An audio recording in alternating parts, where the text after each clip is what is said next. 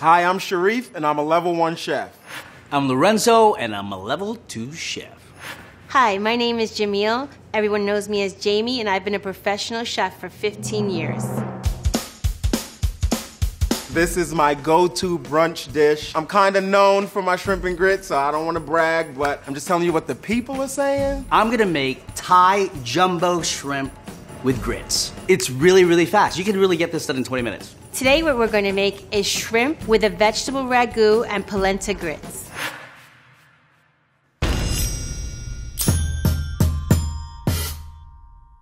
Now we are going to get started on my grits. I'm going to grate the cheese first. The first thing I've got to do is heat up some chicken broth. In a medium saucepan, we're going to put our veg stock. And while we wait for that to come up to temperature, I'm going to start cutting some of these larger green stalks off the leeks.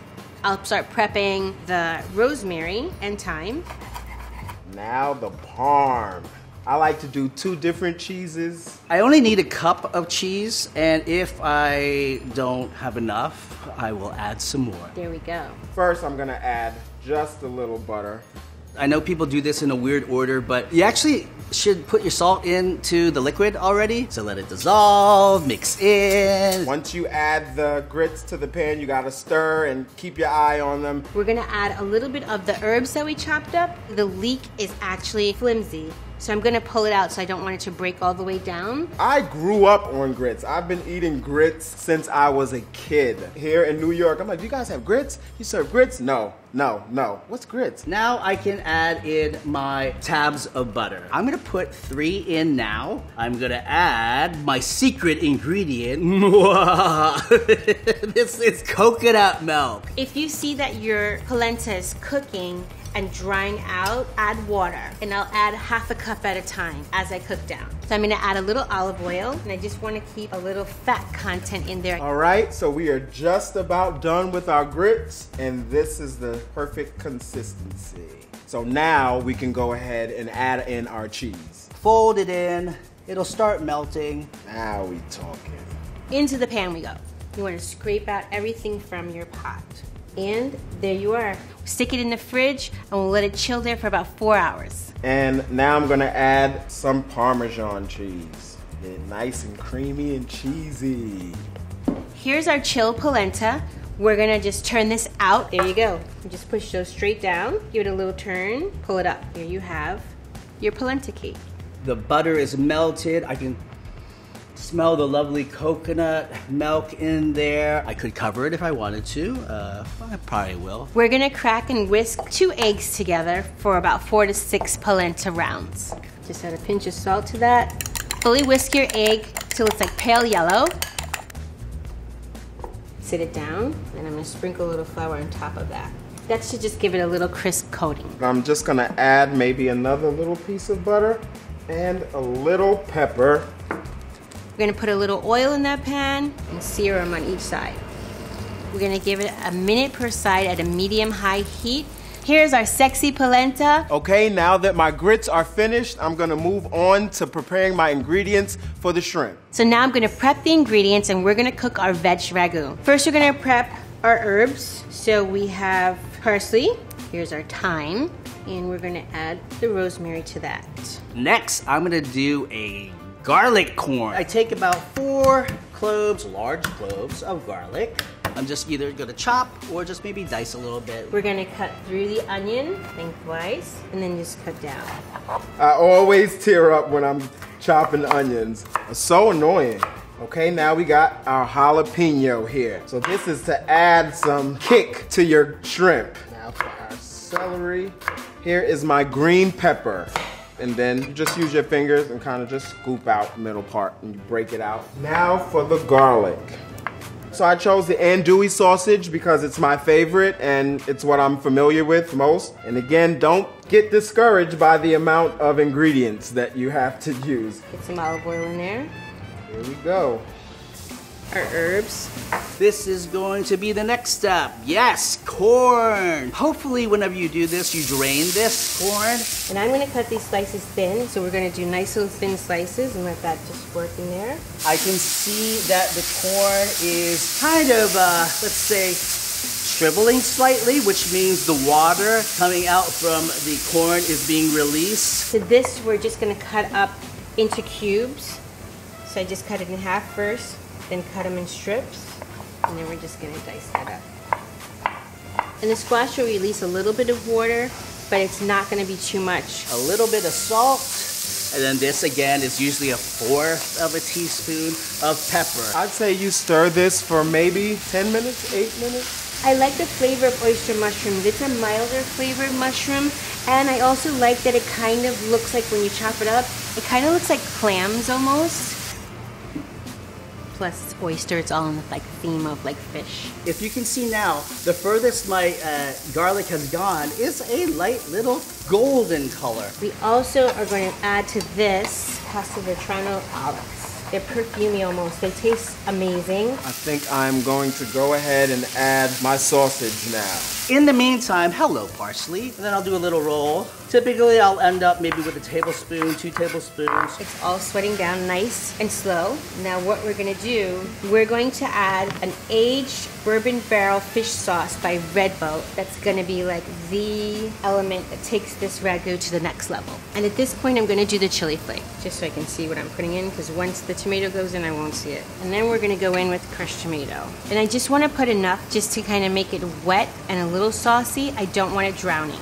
Trying to keep it hearty looking, but really flavorful. So this is nice. It's exactly where I want it to be. I will now add, always have to add a little bit more salt. And I'm gonna add my parsley. You can see it starting to brown now. Look at that. That looks yummy. Okay guys, turn you off. We've got delicious garlic corn ready to go. And this is my veg ragu. Okay, so now that this is done cooking, we're gonna set it aside and get started on our shrimp. Next, we're gonna make the shrimp. But first, we have to make the marinade for the shrimp. I'm gonna pour my veggie oil and my sesame oil into the bowl. I want my chilies in there already. It's just as simple as chopping it. Seeds and all, guys. Okay, so now I'm about to season my shrimp and get it all ready to add to the pan. So I'm just gonna mix in my seasonings here. I have my smoked paprika, my onion powder, dried thyme, garlic powder, black pepper, last but not least, the Creole seasoning. Now we're gonna cook our shrimp. These shrimp right here are U10 to U12. That's the size of the shrimp. Just to get an idea of what that means, it's about the size of the palm of my hand. We're gonna season those with a little bit of lemon pepper and a little bit of salt. We have soy sauce, brown sugar. The sriracha is gonna add a little bite to it too. Yummy, yummy. Ketchup. It actually balances out the heat, and it also makes for a nice basting. So now I'm going to season my shrimp, and now I'm just gonna rub the seasoning in so we can get it on both sides. I am gonna move on to my garlic. I am gonna use all this garlic. Now we're just gonna rough chop. No need for anything special. The last thing I'm gonna do, take 2 limes. These are really nice sized limes. I'm doing the poor man's juicer, or maybe a wise man's juicer. I'm just holding the lime as I'm squeezing the juices out of it. This is jumbo shrimp. So let's just salt and pepper both sides, pretty easy, and pepper. All right, now that we have all this, we're gonna say swimming time, goodbye, goodbye, goodbye. What we wanna do is let this shrimp marinate about 7 minutes. The acid from my lime is gonna cook it. Okay, so now that I have my shrimp all seasoned, I'm gonna add them to the pan. I'm gonna put a little oil on my grill pan, and I'm just gonna brush that so it's distributed evenly. Keeping them apart so they're socially distanced. So now I have my shrimp in, and I'm just gonna stir them in. If you look with the camera, you can see the corn just start curling. That means it's actually kind of cooking in the acid already. It's time to go, folks. So let's just add a little bit of veggie oil. Let's paint some of this on. I'm gonna go out to you first. That sizzle is just so inviting. So one side is cooked. We're gonna turn those over, keep them apart. This is looking good. We don't like our shrimp to be overcooked, So now I'm going to add a little water to make a little juice, a little gravy from all of this fabulous seasoning. I'm gonna check my first guy, and hello, flamingo pink. I can smell it. Oh, that smoke is going right into my eyes, and you can really feel the heat of that chili. So you know it's done because it's pinkish orange on each side. The tail is the same color. There's no black. You see it's half the size it was before. It's shrunken and curled up. Smells delicious. And we are pretty much done. And guess what? I'm not gonna overcook it. That is it, you guys. Time! There you have it. These are my shrimp. All right, now we are done cooking and we're gonna put it all together and get it on a plate. It's time to plate our dish. But first I'm gonna do a little garnish with the leek stalks that we had, the green part of the leeks that we had left over. We'll put the leeks in this pan, saute them off just a little bit. Before I start plating, I need to just do one last prep with my grits. That's where I like to add my very last tab of butter. Look at that melt instantly into these beautiful coconut infused grits. I'm not gonna use all of this because it's definitely, I only use about a cup of cheese. Just fold it into your grits. So when I'm preparing my shrimp and grits, I like to put all of the shrimp and the ingredients on top of the grits. You can't touch my grits. You can't touch my grits. Let's take these green leaves of the leeks out of here. Let some of that oil drip off of it. First, we're gonna put one of these sexy polenta cakes at the bottom. So I treat grits like it's mashed potatoes. So I like to make a little hill as if I was gonna do gravy. I actually put a little corn as if it's gravy in there first. Okay, let's just do that.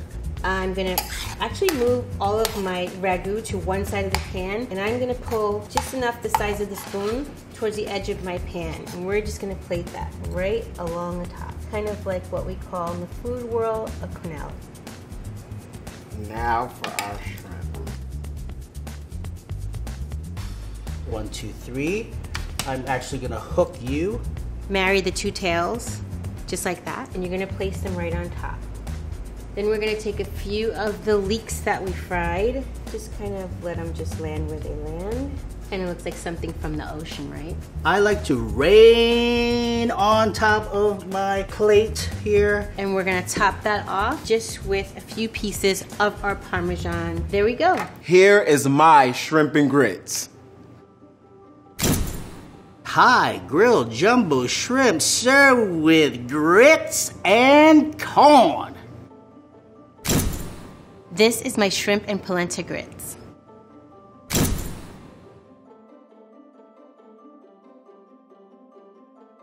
Okay, now we have our shrimp and grits plated, and now here is the moment of truth.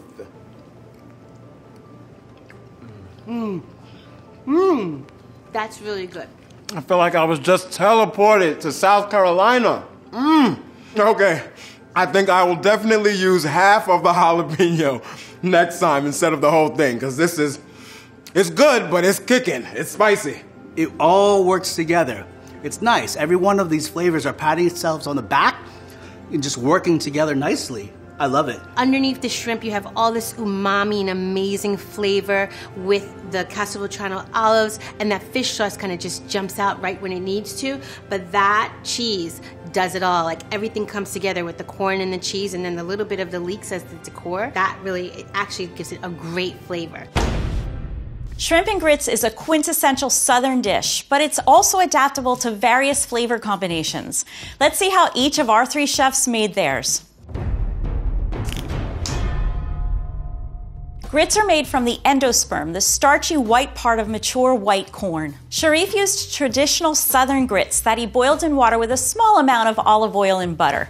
Lorenzo used instant grits, which are commercially made to shorten the cooking time and avoid any clumping. Instant grits. I have no idea. Rose? Rose. They're pre-gelatinized, so partially cooked, and then drum dried so that they have tiny pores that are very quickly rehydrated in hot water. He cooked his instant grits in chicken broth for a savory quality. Jameeale made polenta cakes. Polenta and grits are both made from corn. However, polenta is typically more coarsely ground and golden from yellow corn that's full of carotenoids, which give it the beautiful golden color. And grits are more finely ground and white. Shariff used extra large shrimp. Shrimp are usually sold according to the number of shrimp per pound. So the larger the shrimp, the lower the number, as in 21 to 30 shrimp per pound versus 10 to 15 per pound. The shrimp was already peeled and deveined. The dark line that runs along the outside of the shrimp lengthwise is the digestive tract of the shrimp. You can leave it in, but it's not very appetizing. He sauteed his shrimp in a pan for about 4 minutes. It doesn't take long since shrimp cook very quickly. Lorenzo used jumbo shrimp, which are larger than Shariff's. His shrimp was also peeled and deveined. In addition to not being very sightly, sometimes this digestive tract can add a mushy or gritty texture to the shrimp that's best to avoid. He grilled his shrimp on high heat. This adds some dark roasted color from Maillard browning and crisps his shrimp as the sugars in his marinade caramelize and the surface dehydrates during grilling. Shrimp prepared this way are delicious, but slightly less tender than shrimp that are steamed or boiled. Jameeale also grilled her shrimp and added them last to her elevated level 3 vegetable ragu. Jameeale was careful to thinly slice her garlic lengthwise or pole to pole. I learned this from my adopted Italian grandmother. I do not cut my garlic the short way. I cut it the long way, actually, so that it releases the sweetness of the garlic and not the bitterness. When you just crush and smash garlic, it releases the bitterness in the garlic. The way you cut your aromatics like garlic and onions can impact flavor. Inside of the cells of garlic is a thiosulfate molecule called alliin. It's unremarkable while intact. However, once the garlic is crushed, sliced, or chopped, an enzyme held between the cells called alliinase reacts instantaneously with the alliin to form allicin, which breaks down further into various garlic flavor compounds. The more chopping, the more exposed reactants, hence more reactions to produce the flavor molecules and increase garlic flavor. By slicing the garlic from pole to pole or lengthwise, some studies have shown that fewer cells are damaged, limiting the reaction that forms the flavoring molecules. However, in this case, because there's so many strong flavors, it's not likely that you'll notice the subtlety of the garlic much. Garlic is also high in fructose, a simple sugar that caramelizes wonderfully, no matter how you slice it. Shrimp and grits are so versatile. You can make the grits your sauce or fry them as a cake and add a thick and hearty ragu. In any case, we hope you'll try some of these tips from our 3 amazing chefs.